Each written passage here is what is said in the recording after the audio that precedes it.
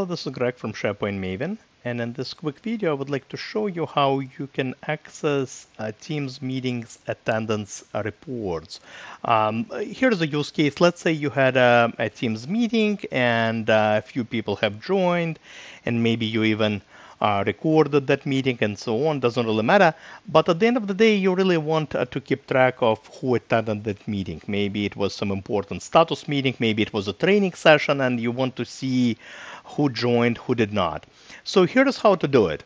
It's actually pretty easy. You just literally navigate within the Teams application. You go to the chat on the top left-hand corner because it keeps track of all the meetings that you had, and you click on the meeting. So let's just say I clicked on this particular meeting. I want to access the attendance report. And of course, this is where maybe you have the, if you recorded the video, you can access the recording itself, but that's not what we're after. We're after the attendance report. So click on attendance.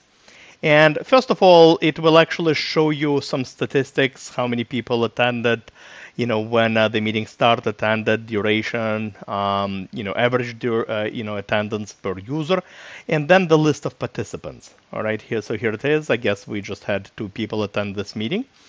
And by the way, if you want to export this to Excel, for example, this information, it actually first of all shows you when they joined, when they left. But once again, if I want to export this to Excel, just download it to your computer and let's see. Let's open this up. Essentially, yeah, it extracts all the information and lists it in the Excel document. So that's how easy it is to access the attendance report. I actually do it all the time when I conduct training for my clients.